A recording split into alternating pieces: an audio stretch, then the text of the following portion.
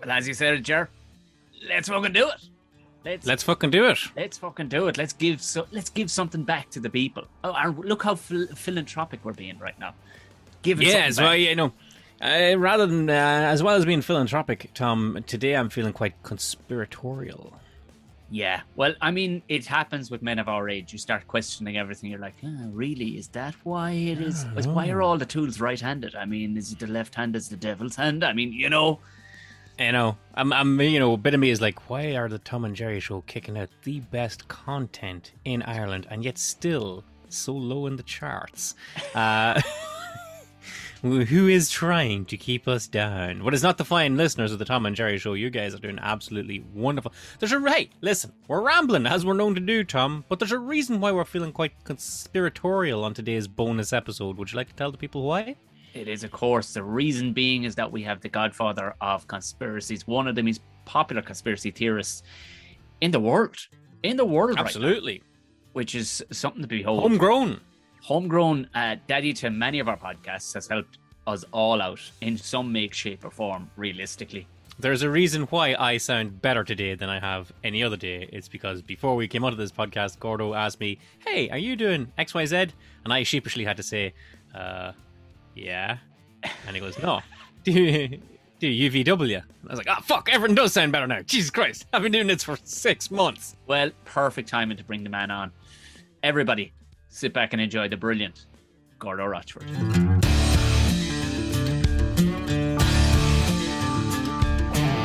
Of course, we are delighted to have the godfather of Irish podcasting, possibly one of the, there's no possibly about it, one of the most successful podcasts in the world right now. Jesus Christ, tonight. I sounded very much like, see, I'm setting you up here. I know I sounded like Jeremy Clarkson in the world. I'm setting you up because, Gordo, we can't have you on and we all rubbing each other's back and telling everybody how successful you are because we need to take you down a peg or two. Come down a step or two. There's a few matches I need to be taken down, to be fair. It's real simple, Gordo. You've far eclipsed anything me or Tom have ever done, so we've invited you on to my worst gig ever just to swing a double-bladed axe at your fucking sequoia stature right now. My self-esteem is in the process of being rehabilitated, so I'm still low enough on the self-esteem meter to get really fucked up in this one. So let's go. Excellent stuff. Well, Gordo, myself and Miss, you weren't. A podcaster extraordinaire as you are, me and Tom would have first met you on the stand-up scene, yes? Yes, sir. When I was young and impressionable and about 8 stone lighter. Well, look, that's kind of the story of all of us, really. Like, I mean, whether it's actual physical weight or just actual, just bad memories. Emotional baggage. Like, I can't get on it. I got to pay extra to get on an airplane these days just for what I'm carrying. But you're looking, needless to say, it's all been nothing but net.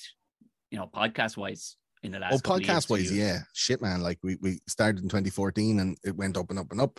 But, I mean, I don't know if it's because of my sparkling personality or my innate encyclopedic knowledge of conspiracy theories or my ability to be able to tell a very serious story in a very funny way with allegories about my penis and the various bits thereof. Well, I think the content holds its own. People are coming for the conspiracies and they stay for the dick jokes. That's the thing. To be fair, I've done a couple of your episodes and it's primarily dick jokes is what I'm there for. You know what I mean? Mostly. Now, we have met people from comedy, music, politics, acting, sports, the world over.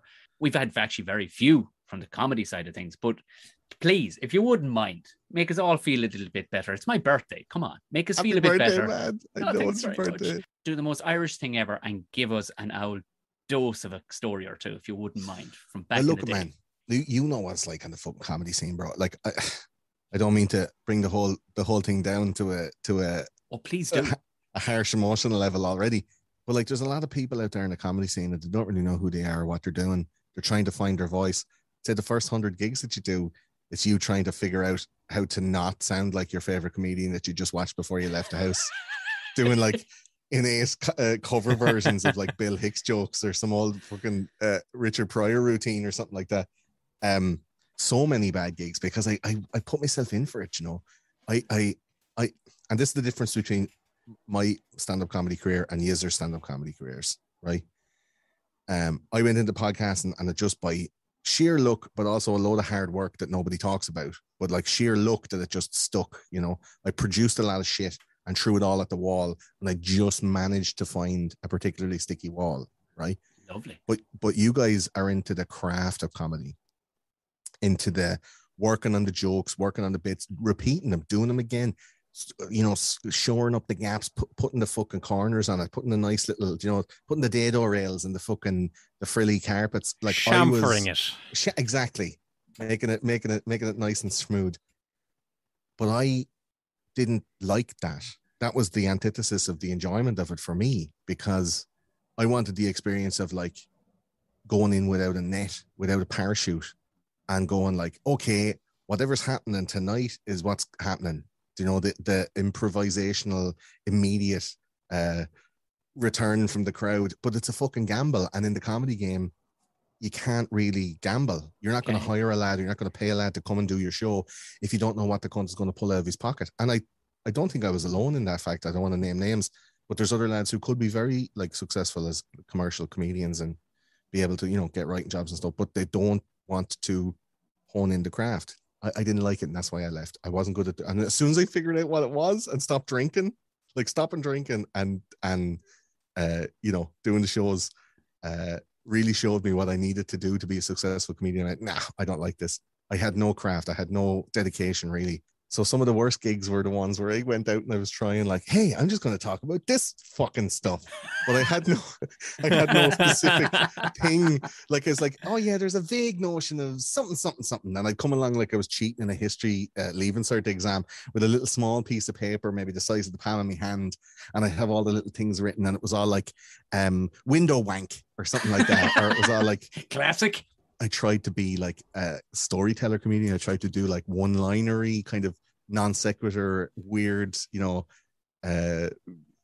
concept idea jokes. And then I fucking brought a guitar out and I started singing songs about like being a small boy trying to sexually entice a priest.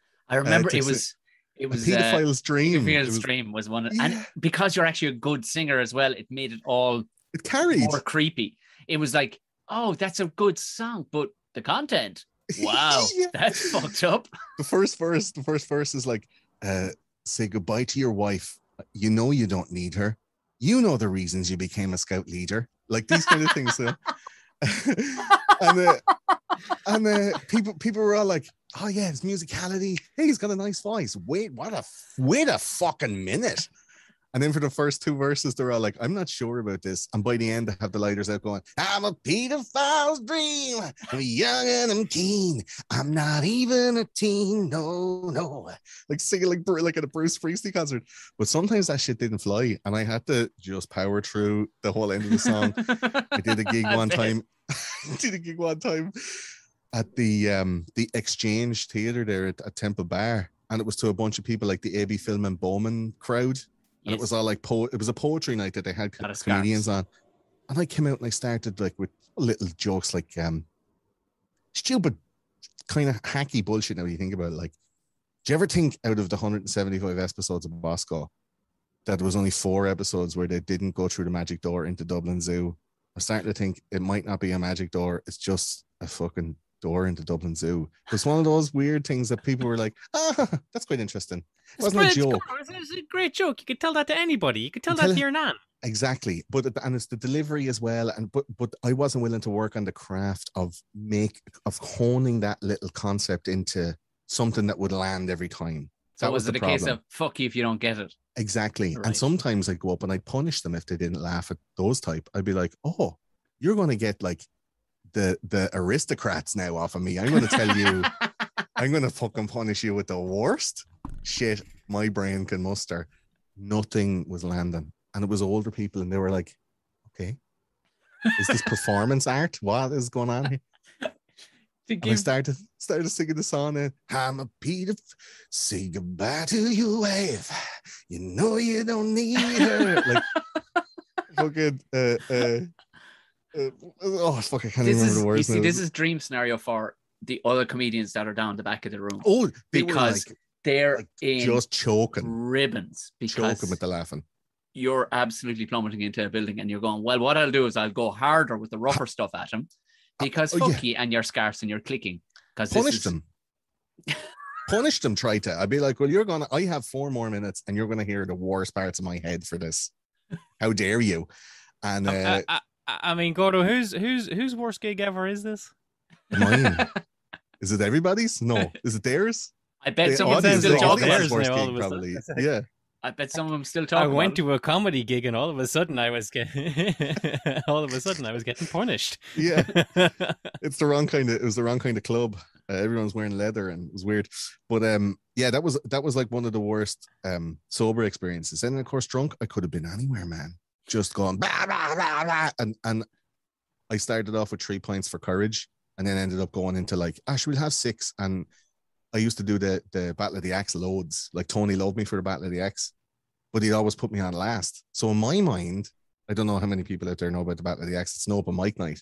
But if you get put on last, in my own fucking deluded grandeur, I was like, I'm headlining. Like, no, son, you're going on last because you always go over time. You say the worst shit ever and nobody can follow you. And I'm like, all I heard from that was, nobody can follow me. Do you know? And I'm on last, so I'm a headliner. And they're like, no. They used to give me the duck at the end of the night to make me leave so people could finish their drinks in peace. And I was running around the tables going, blah, blah, like, and demented. The entirety of the night, for anybody wondering about the Battle of the Axe, which is upstairs in the Halfpenny Inn, it could be anything up to 15 acts. So it might be 3 hours before you actually get on stage. So if you're boozing, you drank all the drinks. All the drinks. Well, I was getting up like blacked out, motherfucker. Like, just at about 20 past 10, I go over to whoever was the MC. It was like Eleanor Tiernan or Barry Mack or Gary Jones or somebody like that and go, so listen, I've actually left my head. So whatever happens to me on stage, I'm not going to remember it. Will you write it down and tell me what I did tomorrow?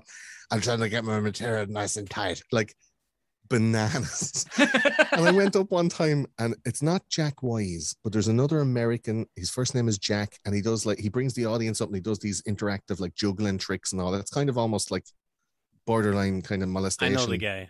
Yes. I haven't seen him in a long time. Yeah, it's not Jack Wise now. He's obviously very professional and very crafted and excellent. This guy is kind of like I don't even think his name is Jack. I know the guy you're on about.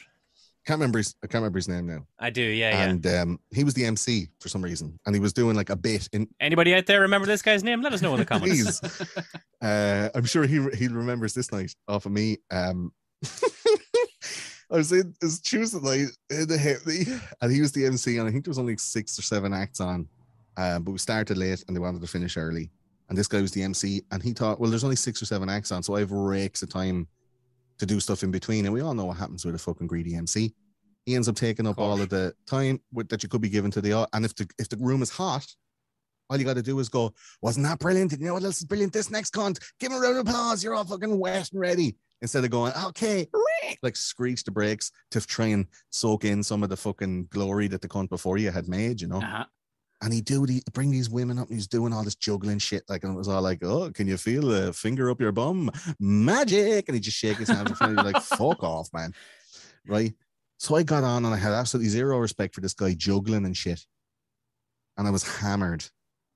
And I just started going and I was doing loads of fucking new stuff. And I was smashing it. Now, it was very rare that I didn't smash it, to be fair. Yeah. Like, pretty rare enough. And the Halfpenny crowd were loving it.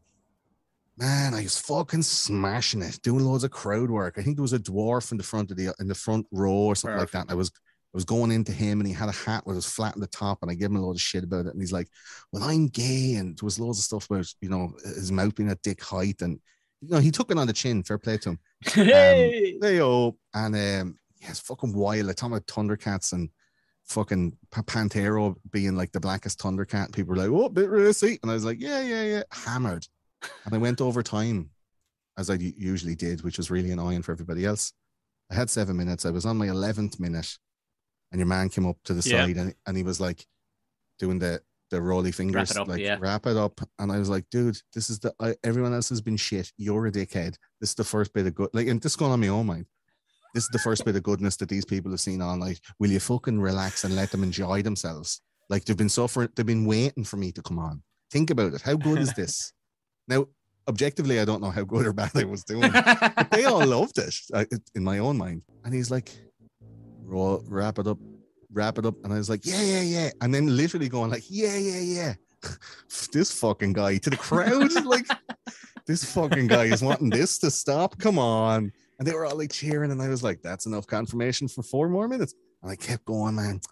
Oh, such a selfish arsehole. And then he got up to the front row and he sat in one of the front seats and he was just consistently just looking in the eyes, just doing this for a whole minute. And I was just like, and I was doing my jokes right into his eyeballs, going like, I'm going to keep going.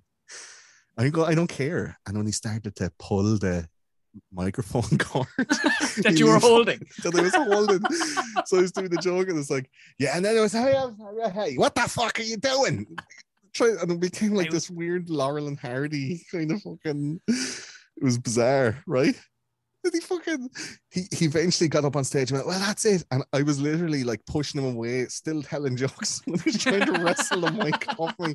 And I was like, nobody wants this. Christ. Everyone wants me to keep going, don't you? And they were all like, yeah. Like, it was bizarre. And then nobody wants this. And if that wasn't audacious and delusional enough, right? I gave him the thing and I went, right, fuck you. See how you can do after that. And gave him the thing and I walked up and I stood at the side of the stage and I stared him over and he tried to say thanks to everyone, good night and all. And I went in for a piss and I came out and he was complaining to the barman. Yeah. Like, that fucking guy. I came over and I literally, like, I did that thing where you're tipping over like stools and stuff, walking towards, and I walked straight towards him. I was like, yeah, just tipping stuff over as I was making a beeline for the cunt after having a piss. And I went straight, I was like, see you fucking American cunt. Sweat, like, you know when you get like over hot with so much alcohol? I was just like over hot, you know. You see you fucking American cunt. If you ever fucking disrespect an artist like that, and I was fucking killing the new fucking trying to steal you were up there robbing fucking cunts glory for fucking head. And he's like, it's like 12:30. And I'm like, yeah, because you were fucking juggling some mama's test for 20 minutes trying to fucking get a laugh, you fucking trick.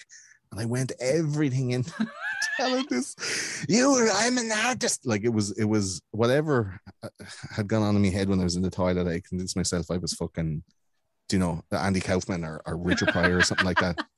Where he denied these people art, that was possibly one of my worst. This is not even my worst, I don't think, but definitely up there.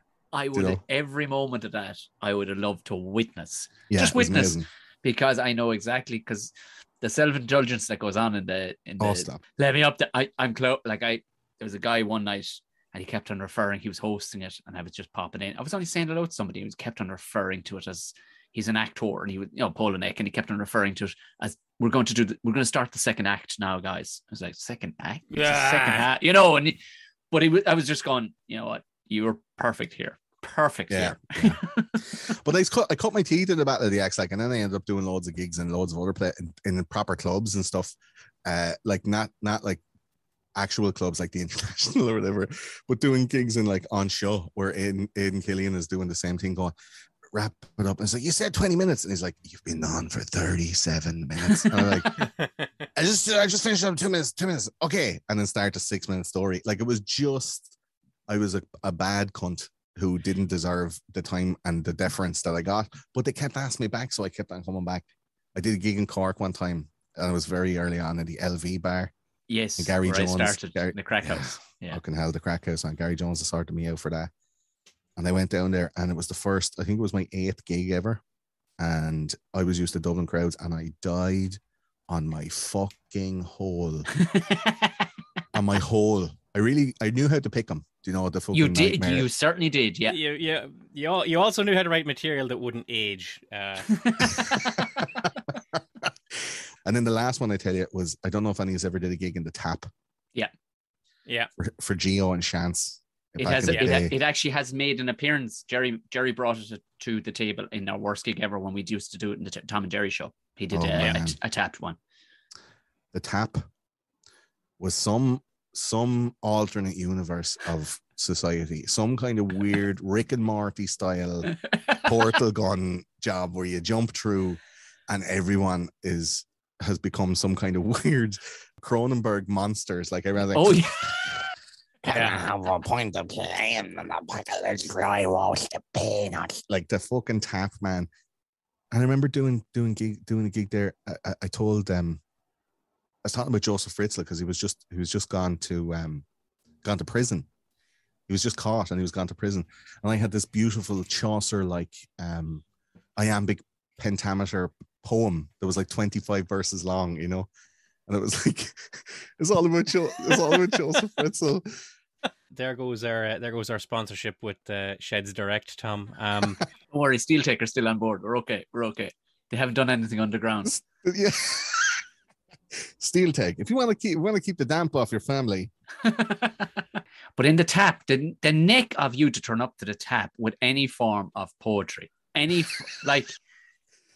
why not bring that to the crowd in the Exchange? At least they might have some grasp of what's going on. But that's what I think. I went to the tap after that gig in the Exchange, and I ended up having to up my game a little bit. 25 verses, and people were like, "What the fuck is going on? About all the words are sounding the same in the tap." And then, I swear on my life, I finished that poem, and people were like this, right? And from outside, two lads that got fed up with me doing this crazy Fritzl poem. So they gone up outside for a smoke and they started having a row. And then the next thing, boom, the double doors open like a Wild West saloon. And two minimum 70, possibly 80-year-old men did a full quiet man boxing fight all around the whole tap where they punched the fucking heads off each other while I was on stage. And I started commentating on it like it was a boxing match.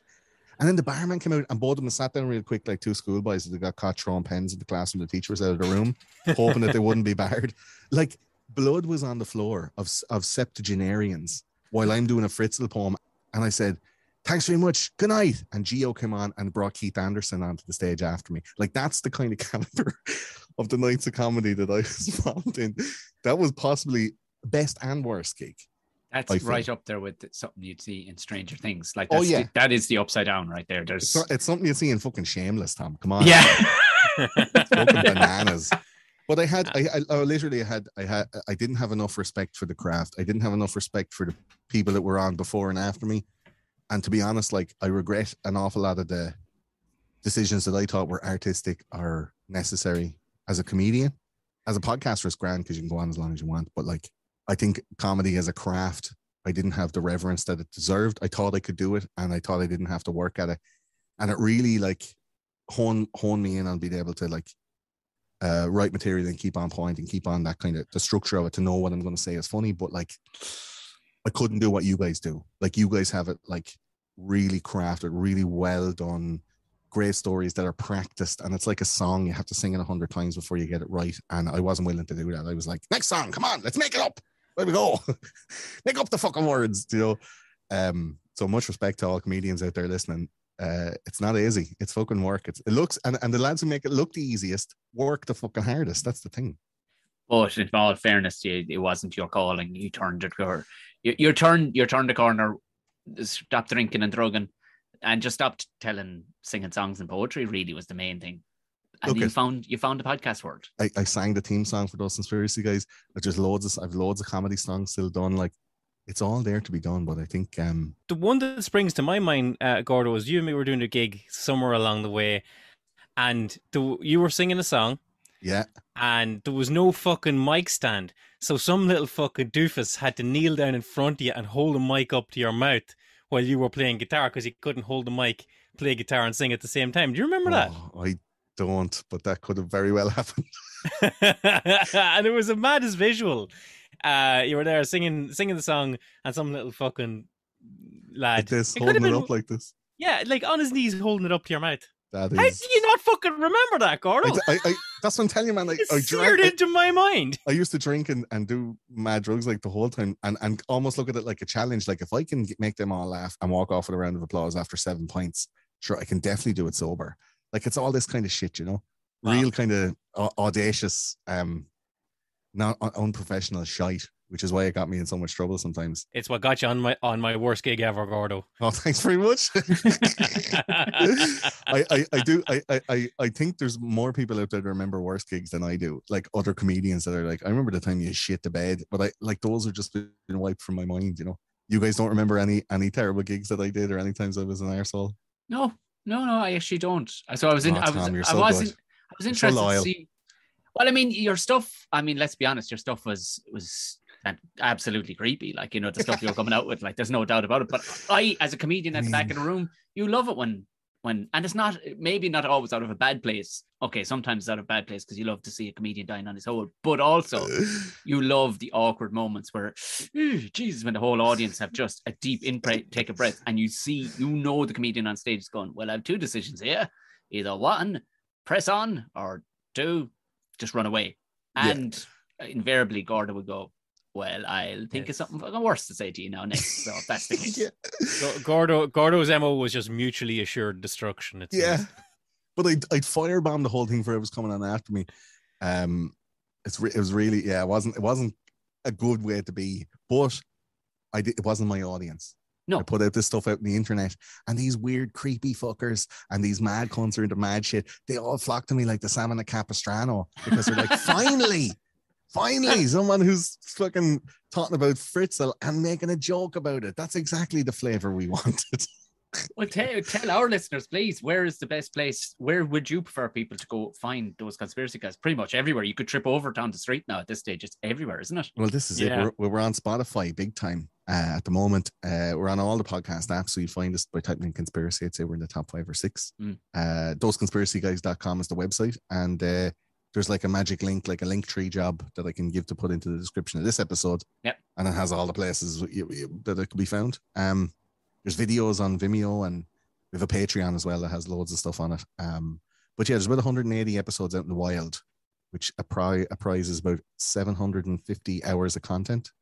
And then there's another 450 odd hours in the Patreon extra as well, behind the scenes and outtakes and stuff like that. You could live your life, just listen to it. Yeah, I mean, if you started now, I think it takes 55 days back to back, something like that, from start to finish. I mean, there's no coming back from that. But if you do listen to it continuously, like there's just no, your brain will break somewhere down the line. Like some Clockwork Orange shit. Like you hold your fucking eyeballs open and think. Well, listen, Gordo, thank you very much for coming along and giving us an episode to edit. Thanks, Jerry. I was just thinking of all the terrible. I couldn't actually think of a gig that I could remember fully with my compos mentis mind. I couldn't actually think of one, so I just gave you a tapestry of bullshit of my time as a comedian. Dun dun dun! There you go. Conspiracy genius or not, he's had a shit gig or two down through the years. Yeah, he has. He gave me plenty of gigs himself back in the day when he ran unmercifully good gig in the Mercantile. But of course, he has now concentrated himself and brought his humor over to those conspiracy guys. So I would wager that a lot of you have already are listeners and subscribers to it. But if you're not, subscribe to those conspiracy guys. If you have long drives ahead of you, I would suggest those conspiracy guys is for you, because anything shy of under 5 hours is a sprint of a podcast for Gordo. Well, we're not doing too bad ourselves. A lot of ours are coming close to the 2 hour mark. The 2 hour mark, which is a perfect time. Yeah, and if you listen to them, if you listen to 2 of them in a row, that's 4 hours. That's just how fucking sums work, Tom. But we will throw links to those conspiracy guys on our social medias. But if you're going to want to get those links to those conspiracy guys on our social medias, then you're going to have to follow our social medias. You can find the Tom and Jerry Show on Instagram and Twitter at Tom and Jerry Show. Jerry with a G should get you something along the lines of it. Or you can split it up and get the 2 of us separately at Tom_O'Mahony, at Jerry McBride. Some version of that will get us on Instagram or Twitter. As I always say in these instances, hey, stick our names in. If it looks like we sound, it's probably us. Yeah, the picture is pretty class. It's by Rob Steers. He's an amazing artist, cartoonist, illustrator. It actually looks like us, so you can't go too far wrong. Do hit subscribe if you're brand new to this. If you just jumped over as pure Gordo fans, you've gone, what the fuck is this? Have a look. There's 5 other seasons. We're battling all the way through season 6 at the minute, which is getting great responses. So feel free to keep those comments coming. Lovely stuff on all the platforms from people. They're really loving the deep dives into these specific subjects that we picked, random as they may be, but that's what Tom and Jerry are all about. We don't have a niche. What can I do? We're just into just some different things, and we deep dove into them all in this season. But there's 5 other seasons to get to know us a bit better, where we curse and swear our way through gigs and whatnot. And of course, just like today, there's a rake of bonus episodes there. Rake. I don't know what measurement is a rake, but a rake. It's a rake. There's a rake. A rake is a small rip. Is it? Yeah. Fair enough. There you go. But it's twice the size of a hape. Hit subscribe if you would like to leave us a comment. If you can do on your podcast app. Normally it's only Apple Podcasts and I think Acast. Some of the other ones are starting to open up to it. If you can, and if you can rate it, give it 5 stars, failing all that, take a screen grab, tag us on your socials and throw it up there. At least people will know. Tell them all at mass that Tom and Jerry sent you. Jer, that was another bonus episode. Yes, let's go see what else we don't know, Tom.